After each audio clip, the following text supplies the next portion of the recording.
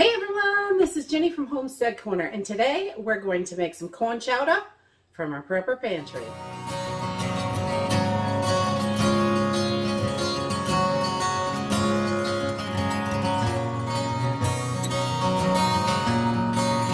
Alright, so this recipe is really super simple and easy, and it's all stuff that you should have in your pantry. And if you don't have something, you can replace it with something else or skip it. You know, nothing is set in stone really when you're cooking.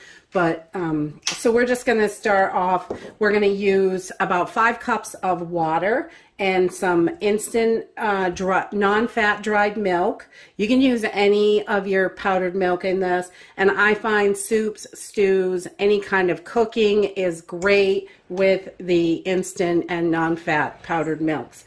So this works really great. If you have fresh milk, save that for drinking or something else. This is great for cooking. And some dehydrated potatoes, freeze-dried onions, some freeze-dried celery. These really help boost the flavor, and I really like that. If you've got carrots, you can add those in. They're pretty good, and it does help boost the flavor as well. Also some olive oil just for getting everything started, and a can of corn and a can of cream style corn. And we're going to use some bacon bits in this because, you know, everything's from the pantry. A little bit of cayenne pepper, it's optional, but I like a little bit of heat in my food, and salt and pepper to taste. So let's go ahead and get started. So I have just started with about a tablespoon of oil, and that is just to keep the pan from everything from sticking on it, basically. And I'm just heating this up until it is nice and warm in here.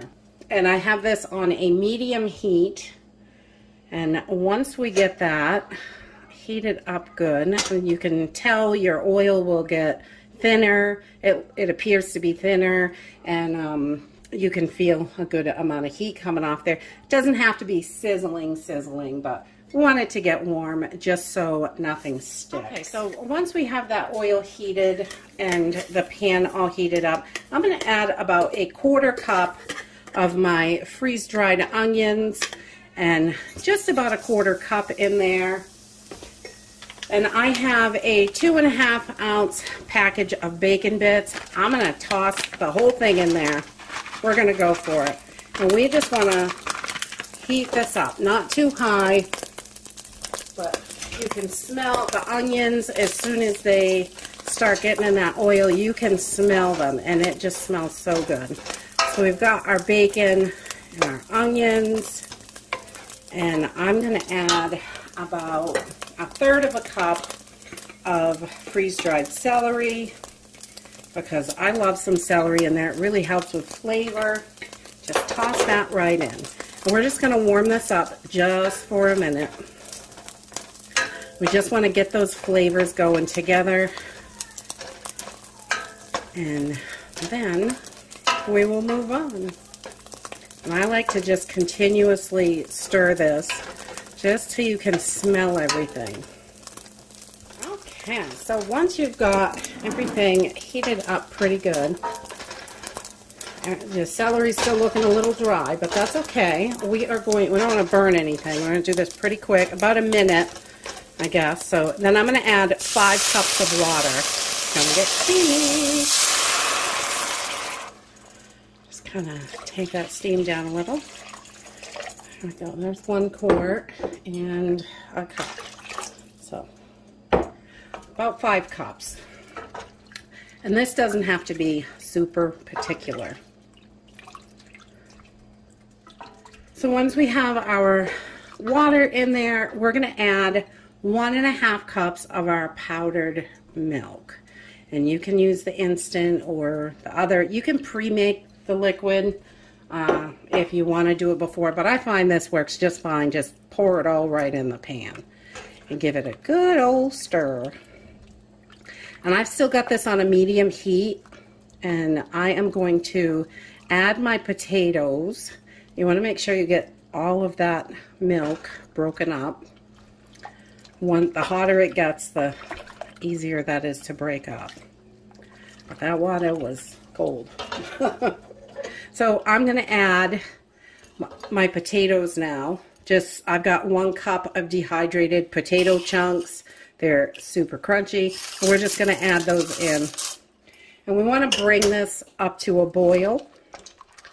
So I'm going to do that, and I will bring you back. All right, so once we get this to a boil, I am going to turn this down. I just want to make sure those potatoes get nice and hydrated in here. So I'm going to turn it down on like a pretty low setting. I just want this to simmer.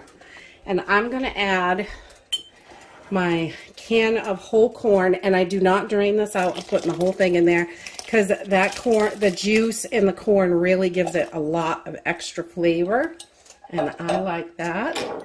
And then we're going to add our cream style corn right now too. And this makes a nice big pot. You can feed 6 to 8 people with this, easy. Maybe more. It's a nice big pot. And I'm going to add a little salt and pepper, just to taste what you like. Not too, I don't go too much. And a little more pepper than salt. We like that. And I'm going to add a pinch of cayenne pepper. Just a teeny bit. I like a little heat in it. Not everybody loves that. You can definitely leave that out. And the bacon also. If you don't eat meat, you can skip the bacon. I really like the flavor it adds. And it is absolutely delicious.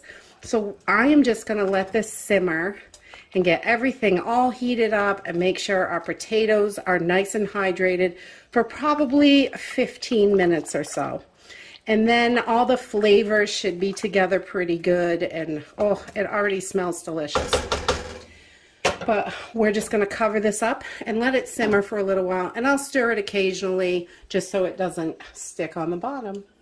Okay, so once everything has been heated through, and you just want to make sure those potatoes are nice and soft. Look at that yumminess. Yummy. Once those potatoes are nice and soft, really it is ready to go. I just take a fork and kind of pierce through the potato to make sure they're all rehydrated good. And you just want everything to, all those flavors to mix together, and then your chowder is ready to go. So I'm just going to put I like a little pinch of parsley on top. You don't have to add that. You could do chives. You could do whatever you like, really. And I'm going to add a little soup crackers because I love those.